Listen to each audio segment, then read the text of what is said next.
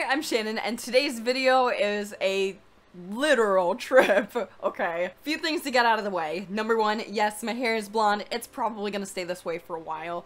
Number two, the title is not clickbait or a typo, unfortunately. And number three, please, please, please do not recreate or attempt to recreate anything that I talk about in this video. Thank you, and have a good day. I've been really hesitant on telling this story, but a lot of you guys forever have been begging me to do story times about my digital escape / MDE experience, and I feel like this is a good place to start because A, it's insane, and B, it really only has to do with me, and I think I'd just be more comfortable just talking about myself for obvious reasons. There's a lot of obvious cons to telling this story to the entire world on the internet, but I also feel like there's a lot of pros. For example, I've been alluding to in the past couple videos that I've put out some major changes that I made in my life and my personality and my lifestyle and everything, and I feel like this story is the turning point of one of the most pertinent changes in my entire life. So I'd like to share that with you guys. Not only is it an important story, it's also hilarious, and it combines my two favorite things, which is spirituality and being emo. So, with that being said, let's jump right into this. Setting the stage, we're in Los Angeles circa 2015, 2016, 2017. I don't remember years very well. Whichever one I say, it's gonna be wrong. Let's say 2016, that's my guess. This is right before the very fabled MDE, or My Digital Escape, US and Canada tour that we did. Tensions were fucking at an all-time high in the MDE house. It was 7 out of 7 week, and problems were just beginning. Everyone's aware of the drama that My Digital Escape had with Bryan Stars, and if you're not, Bryan Stars was my manager / the manager of the YouTube group My Digital Escape and one of the co-founders. Not a very nice guy, if I do say so myself. A lot of crazy shit went down with that, but that's not what this video is about. If you want to hear about that, there's already several examples on the internet. Go, my children, be free and find your Bryan Stars content. This is not that. This is weirder. Me and Bryan Stars, y'all know we butted heads, and from the very beginning we were butting heads in this tiny little LA apartment. There were decisions on the tour that we couldn't agree on, there were decisions on the channel we couldn't agree on, financial decisions, just everything was a fucking fight. Tension was so high you could have cut it with a knife, and then we all would have cut each other into a million pieces. Shortly before this, probably a few years before this, cannabis had just become recreationally legal for people over 21 in California.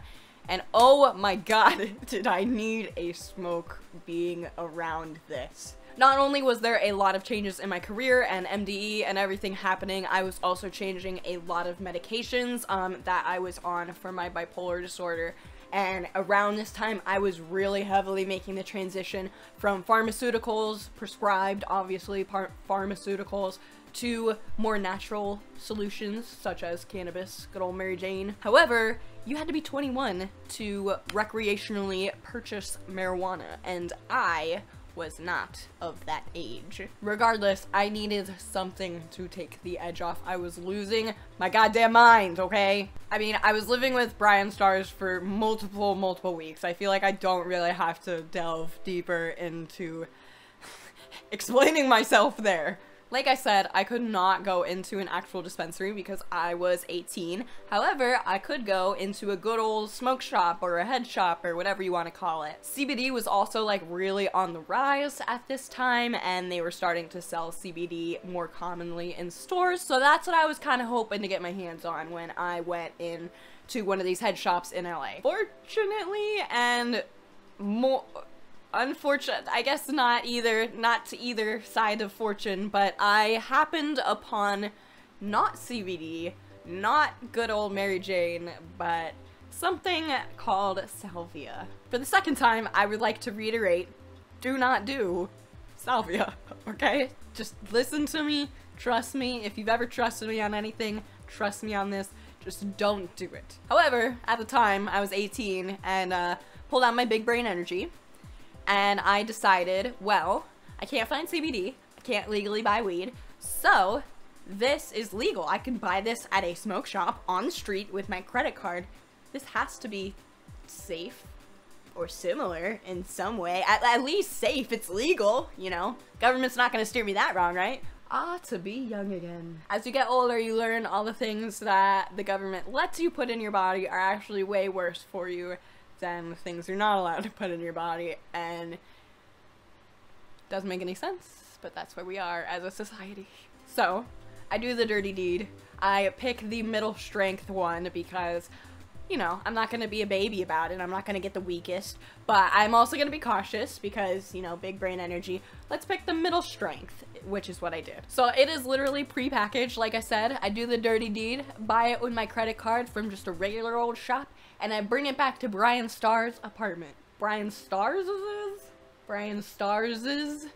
Bryan Star, I really do not know the correct conjugation of that, but Bryan Stars' apartment. We are there and we have this substance. Now this is where it gets real. So we are all sitting in a room, in a circle, in a big circle. Everybody's there, lots of friends, all hanging out. Lots of friends in Bryan Stars as well. We're sitting in this big circle, and I'd just like to say most people did not partake. I was one of the few that did, and I probably partook the most out of anybody. I'm not gonna say names, because like I said, I'm not trying to talk about other people. We're just focusing on myself and my brilliance today. However, in the moment of this decision, I was not going to be the first to take it. I read up on it a ton. I read every experience. I watched videos of other people taking it. I did the works. I wanted to make sure I knew what I was doing, or at the very least that I couldn't overdose or actually physically injure myself, and I couldn't, so yay, I guess. Even still, your girl was not going to be the first one to puff, so I wasn't. We packed a little bowl, as you do when you're smoking something, and everybody takes a hit, and it comes to me and I also take a hit, and before I know it, everybody is laughing hysterically, like hysterically laughing. Granted, this is also something that can happen when you smoke weed, but when you smoke weed and you laugh, it's because things are actually funny.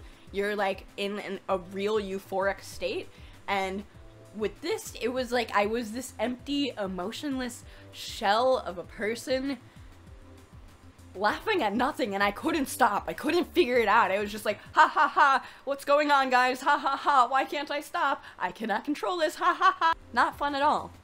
However, big brain energy, everyone who's going on with this decides to take another hit. Again, this shit is literally, legitimately just a dried strain of sage. So I'm thinking, again, like, you know, what more can this do? Let's push the boundaries, the human experience, the boundaries of the human experience. Shouldn't have done that. Should not have done that. I shouldn't have said that. I should not have said that.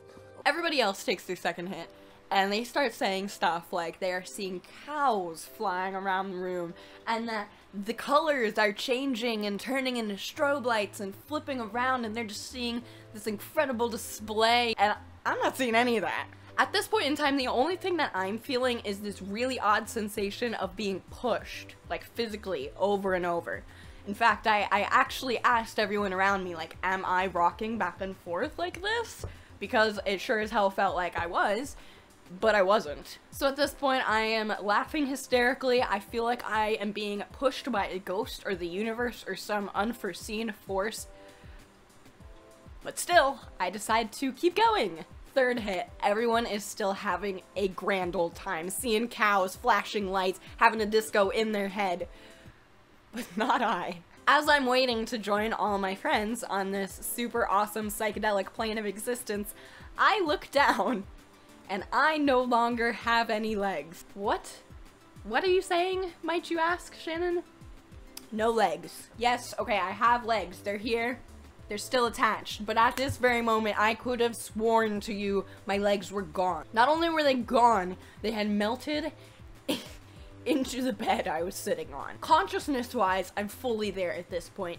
However, physically, like what I am seeing visually, it was almost like my very existence, the fiber of my being, starting with my legs, was unraveling into individual DNA strands.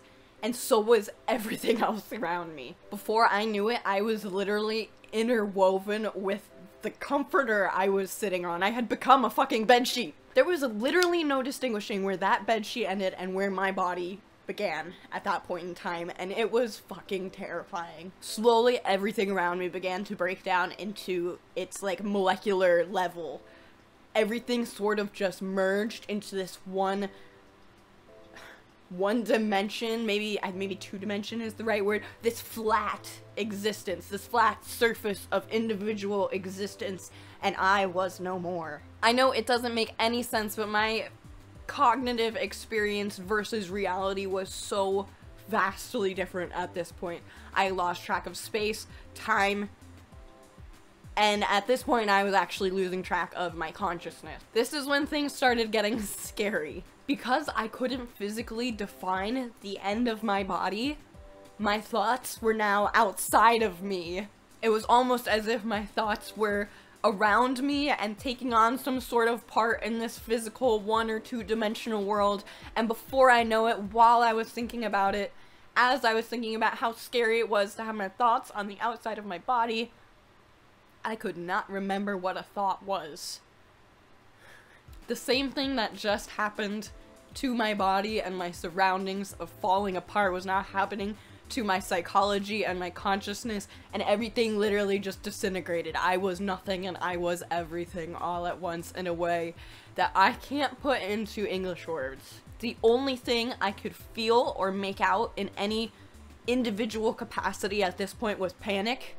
The fact that I had no control over anything, and somehow, some way, inside of me, my very last conscious thought, I was able to make it to tell myself to just relax.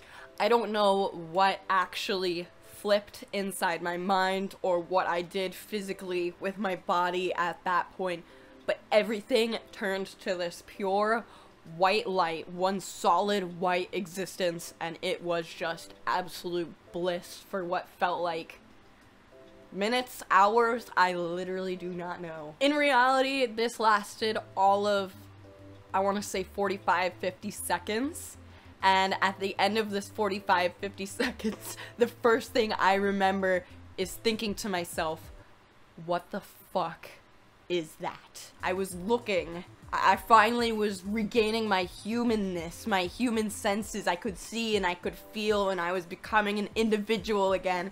And I was looking across the room and I just saw this weird yellowy like sponge thing, and I was like, what is that? And then I realized that's a person. That's a human being.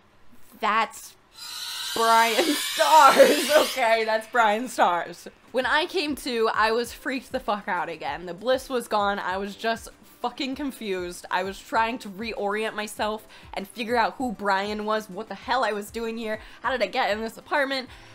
It all slowly came back and I started to calm down, but I did not know what to make of this. I literally had not a clue what just happened. When I came to, I had drooled all over myself. More drool than I knew even was in my body was on my shirt, and apparently for that 45 seconds I was screaming at everyone in the room while holding a pipe. Did I smoke something? Did I smoke something? Like I said, big brain energy was in the room with us that day. Now, time passes. Mucho time passes. In fact, months pass, and I kind of just put this experience on the back burner because what the fuck? While everyone else was seeing flying cows, I was literally drooling on myself, half conscious, and losing connection with my physical body. I thought I was literally insane, so I kept that one to myself, and like I said, didn't talk about it for months until Warped Tour 2 years ago. Dun, dun, dun. So actually it wasn't months, it was 2 years that passed with this experience in the back burner of my mind, not telling people because I was genuinely disconcerted at the experience. No one else had experienced that and I didn't know what that was, and I was not about to talk about it. So 2 years pass, actually 2 years, not several months, 2 years pass with this in the back burner of my mind. And I'm sitting on a bus at Warped Tour with two of some really cool YouTubers slash musicians slash friends of mine, Dakota Wintz and Andrew Bazanti, which you guys probably know. And Andrew asks this philosophical question kind of out of nowhere. I don't remember what we were talking about, but he does this with his hand. And he says, obviously this is nothing in my hands, but it can't be nothing. It has to be something. Like, what is this something nothing? This actually struck me. This question struck me on a deeper level, and I went into the story of when I smoked the salvia at Bryan Stars' apartment, and everything became this nothing. There was no separation from the nothingness in my hands and my hands, if that makes any sense. Like I said, in English, there's literally no good way to describe this, but this is the conversation we were having, the discussion of the nothingness, the somethingness of nothingness, if that makes any sense. To me, these two things just seemed really similar. The lack of individualness that I experienced when taking that drug, and the idea that there can't be nothing in nothing. I went on this tangent and I started telling Andrew all about this experience I had and, you know, what happened when I took this third hit, and all of a sudden Dakota across the bus starts freaking out. He's in a conversation with someone else and he just barely hears what I'm talking about, and he jumps out of that conversation, comes across the bus and is like, "Do you know what you're saying?" And I was like, "No, not really, like, no." And he looks at me dead in the eyes, so excited because he's such a super cool person. And he was like, "You're describing what I call, and what a lot of people call, an ego death." In his own words, he explained exactly what I had experienced on Salvia, and how your perception of individuality is exactly that, just a perception. The coolest way it was ever put to me was that our existence is the space between the molecules that we occupy rather than the molecules themselves. When you think of it that way, there literally is no physical separation between me and the air, or me and my backdrop, or me and the camera, or me and you if we're touching. He introduced me to some of these spiritual gurus that he'd followed for a while, some books that really helped him out. I read them all. I scoured the fucking internet for everything I could find about ego deaths, and suddenly that drug experience was ultimately clear to me. That white light, that one existence of nothingness and everythingness, was what I, to this day, consider God. The oneness with the universe, the unity within everything, between people, between animals, between consciousnesses, is my